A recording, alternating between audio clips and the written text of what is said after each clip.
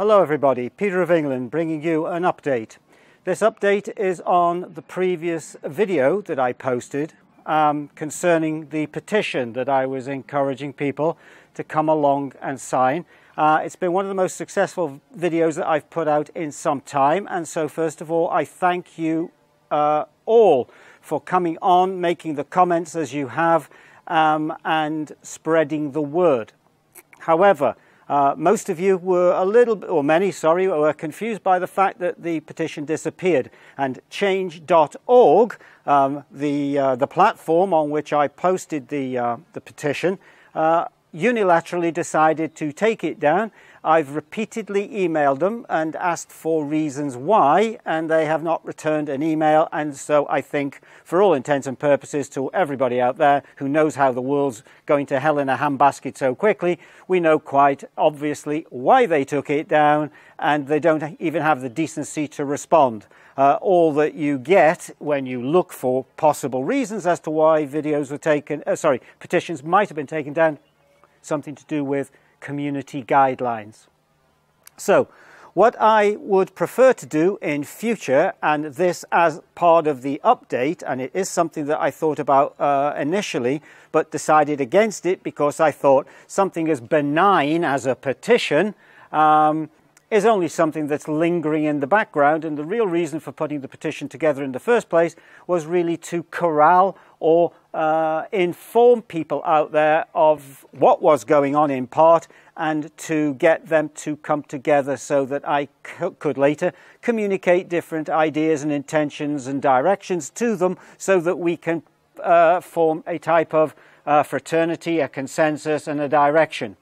So what I want to do now going forward is all of the people who watched the previous video about the disestablishment of the Church of England and the bill that is proposed in Parliament, and it is, if we don't intervene, going to become an act.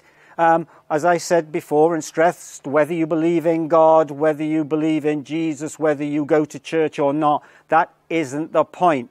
This is again the thin end of the wedge, whereby each particle of relevance within society has been chipped away, and it's like demolishing a house brick by brick instead of hitting it with a wrecking ball. And it's genocide on any count. So for all of those people who watched the previous video, all those who are now obviously getting notifications through and are subscribers, what I'd like you to do now is just do a simple thing.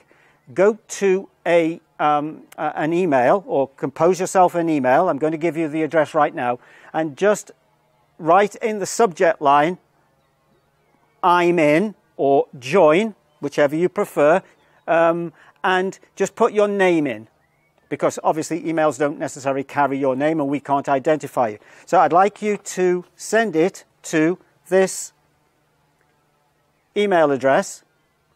Make sure that you note it's services, not Freeman Legal Service. Yeah, makes all the difference. So spell it correctly, send it to me, and then what we will be able to do is inform you then directly as a, should we say, an action group or an action event. Why it's important is it doesn't take me to explain that the social order and the chaos worldwide, but more particularly on your front doorstep, is becoming exponentially worse. More and more events are transpiring on the day, where they used to open up catastrophically maybe only over a month or a year. Now you're getting more bad news, more fear-mongering, and more collective how do we sort this out type of media, mainstream commentary now in a week than before you would get in a year. And I want to try and explain to you the reasons for this. I think there are a lot of, and I've repeated this consistently in my videos, there are a lot of talking heads out there, there are a lot of YouTube creators that report it as it is and come up all mystified as to, well, what could possibly this mean? And they like to try and present that one side and the other, which is nothing more than a trap. It's the duality trap of classical indecision. If there is truth, if there are eternal verities, and I assure you that there are, then there is no left or right. What there has to be is an absolute down the middle. And what it is the duty of the mainstream media, particularly the BBC and ABC, CNN, Fox News and all these other outlets to do, is to give you both sides of the story. And why they do that is to deliberately confuse you. So now what we have is, oh, well, opinion. I've got this polarized opinion and my friend's got this other polarized opinion. And what it leads to is total chaos, because nobody knows the truth anymore. Nobody knows what really should be happening. And let's not just say about your opinion or your neighbor's opinion, but we're looking at this from a higher evolutionary perspective. And believe me, if you think this is as good as the evolutionary scale or ladder is, then you are in, one, for a shock, and secondly, you really need to go and wash your head out with something. We are at a very, very primitive, basic level. We're almost so far down on the evolutionary scale that the next stage would be back to primate, back into the seas, and then lower. So what I'm trying to do is make it incontrovertible now that this channel for now, in the foreseeable future, is primarily taking a messianic, Christic turn.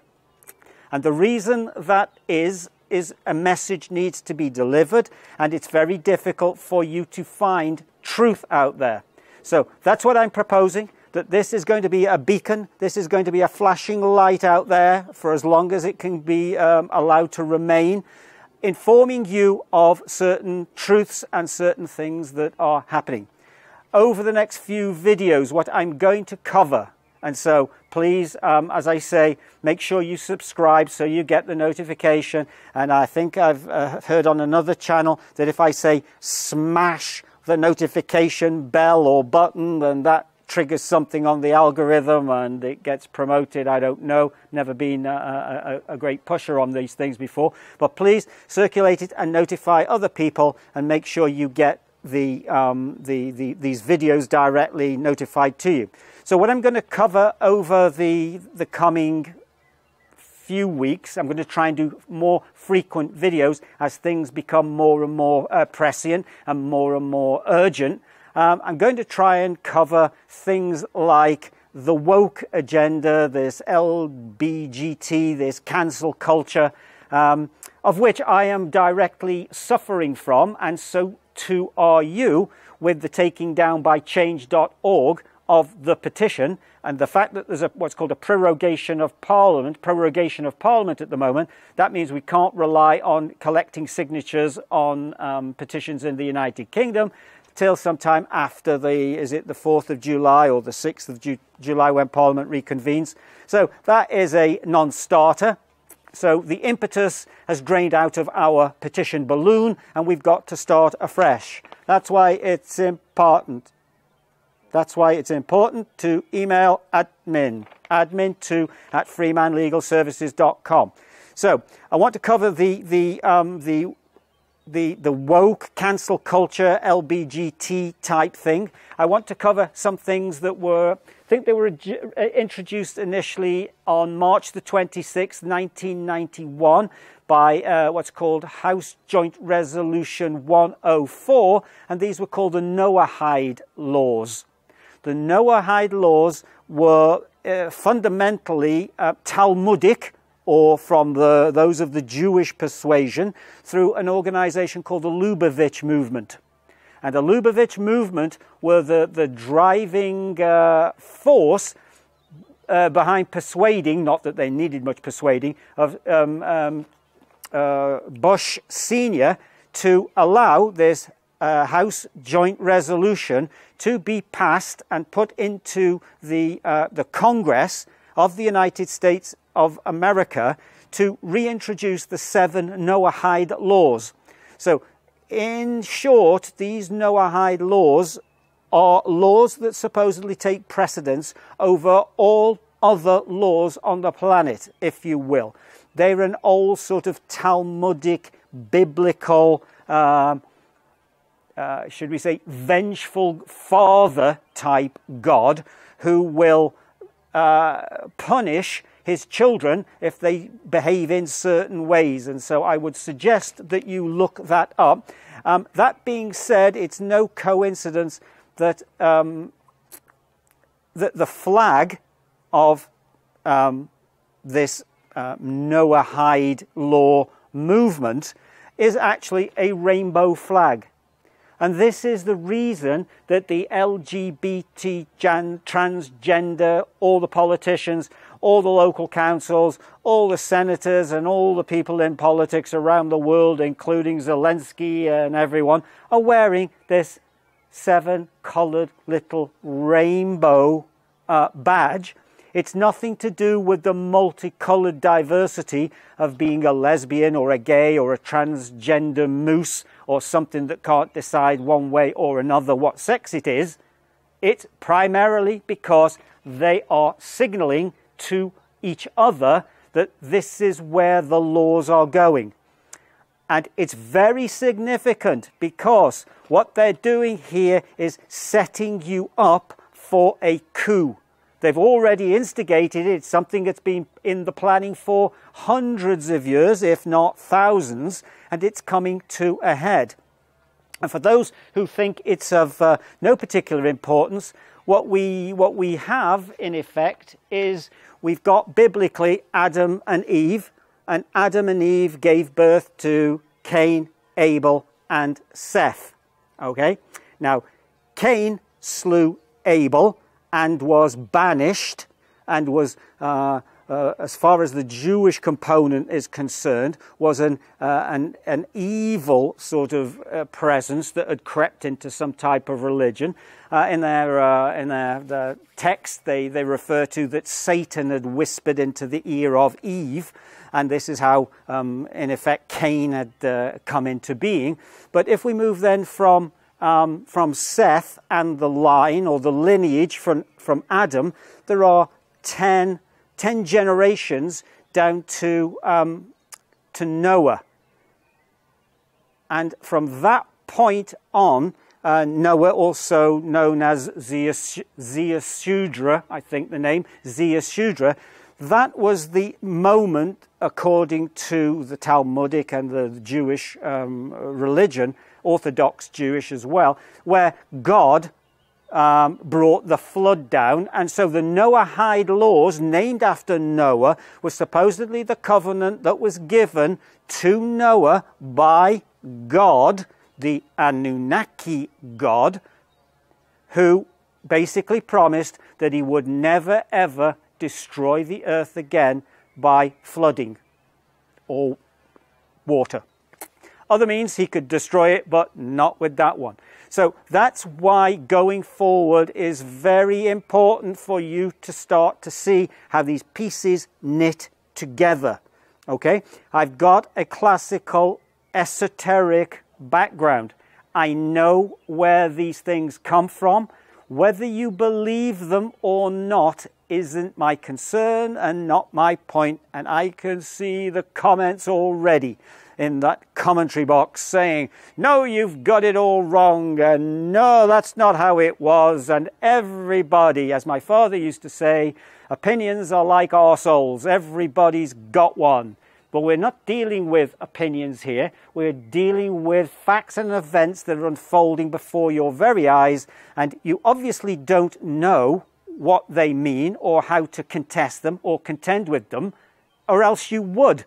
This is why everyone is in a state of reaction and not action, on the back foot, waiting for the next piece of bad news. So, what I have done in the past, from Weir Bank through to Removement, through Freeman Legal Services, through the clausula rebus sic stantibus, the urgency of not being defined as a person, why Area 52 at area52.life is a new ground which you need to explore as fast as your little fingers can tap it into the keyboard. Why that's important is it's going to get tighter and it's going to be more destructive and it's going to be more panicky. So this is not bad news I'm promoting.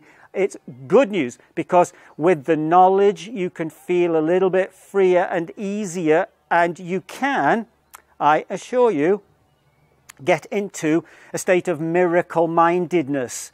Miracles can happen. It's a big universe out there. There are a lot of beings, whether you regard them as angels, whether you regard them as extra biological entities or extraterrestrials, metaterrestrials, ultra-terrestrials, Gestalt-type beings beyond the metagalactic core.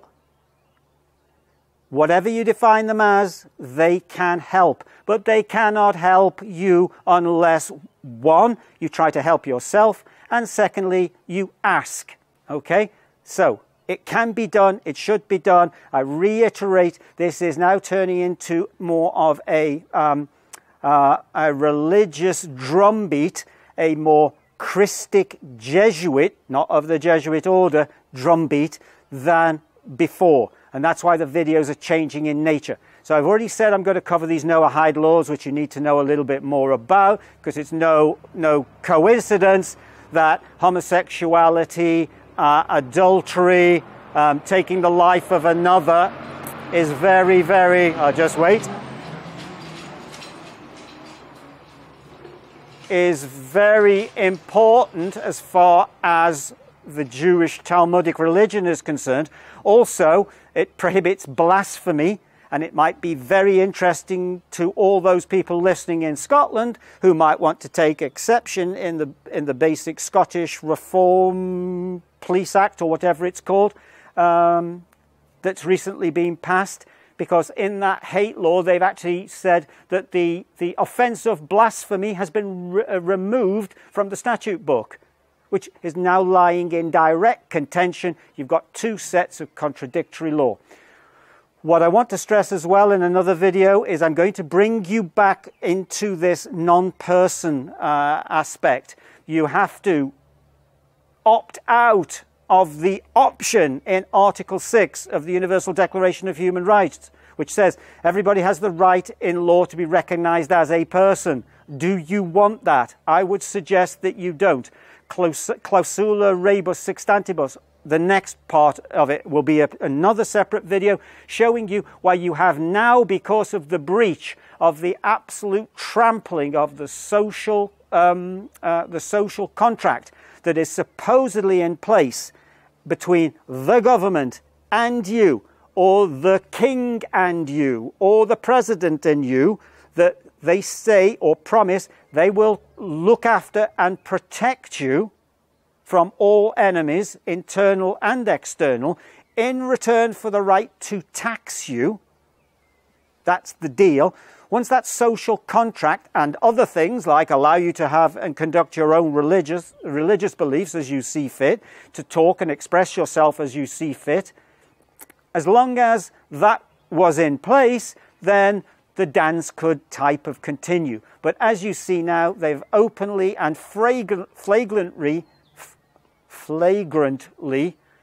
trampled on all of that, and there is no rule of law. So if there is no rule of law anymore, it is time to invoke clausula rebus sic stantibus and its ability, therefore, to override what's called pacta sunt servanda. Promises must be kept. No, they do not have to be kept, because they're only being kept by you, and you're welded into adhesion contracts from the moment that you're born till the moment you die, from womb to tomb.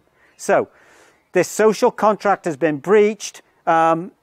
The next video then I will do is this. I've got to be a little bit careful perhaps about CO2 and global warming, 15-minute cities, the ULEZ cameras, ultra-low emissions that are being introduced in places like Munich and in Germany, and in London and in Canada, about Hamas and Gaza, the significance of what happened there, SpaceX, Elon Musk's corporation there, sending rockets into space, him then taking control of Twitter and then renaming Twitter X. So SpaceX, Twitter becomes X. We've got this war ongoing between Ukraine and Russia, what's going on there. So I want to try and pull it all together, then destroy a lot of the economic lies with facts about China being the new world economy engine driving us through into the next decade or whatever. Because outside of the main cities of maybe Shanghai and Beijing, outside of those larger cities, most of the people are poor. They haven't got a pot to piss in. They make about $350 a year. That's how poor they are. So the lie that China is an economic engine that is going to drag the world through to the next millennium is a complete concoction. Like everything else that's being fed to you out there, it's almost everything is a lie.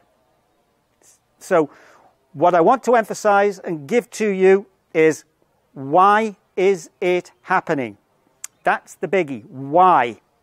Yeah? And who's behind it? Because nobody can believe that Zelensky is behind it, or Obama and the Clintons and Rishi Sunak and Trudeau, Macron. These people are pretty dumb. They're not very clued up, you know. They're not the sharpest tool in the box, as you might say. The only reason they're there is because they follow orders, they're juiced in, and there's stuff on them. There's stuff on them, whether they've been involved in sexual malpractices, whether they've been compromised in situations that they don't want to have been compromised in, whether they've been gently sucked into the fish trap, ever narrowing, to then having them being recorded or videoed performing some type of satanic Luciferian ritual that they would not want anyone else to see.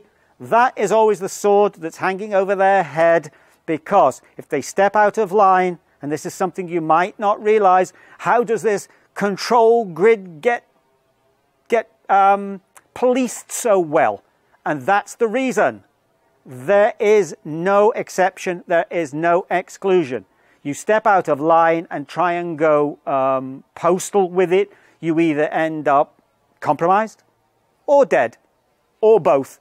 So, those are the words I'd like to leave with you today. Please pass this around. I hope you find it interesting. The information that I'm putting out here is by definition quite exotic. It isn't for everybody. As we go along, though, it could become more relevant. There is a very good possibility that part of the disclosure project, which revolves around NASA and Area 51, not to be confused with our Area 52, there's a possibility that that disclosure project might start picking up speed soon. There are rumors that it might come out of Russia first. My theory is, if it does, it will be after they've done some type of false flag nuclear construct, where all of a sudden we get some communication that our brothers from the stars need to come and save us from ourselves. And don't forget, because I've mentioned it in videos in the past, and I appreciate I've got new subscribers coming on, Werner von Braun, who was the grandfather and the architect of the space program from Nazi Germany, who was working with the Zetas from Zeta Reticulum in the Orion constellation, when they actually changed sides and moved over to the Allies and gave them the ability for Oppenheimer to put the Manhattan Project in and get the goodies faster than anyone else, Wernher von Braun stated the last card we'll play, meaning the Illuminati or the people he was juiced in with, will be the ET1. Yeah? So whatever he meant by that, it probably means the false flag, Pearl Harbor type of event where they provoke something and we get saved by our jailers with nicer keys and nicer bars. Okay, thank you very much, and don't forget to subscribe.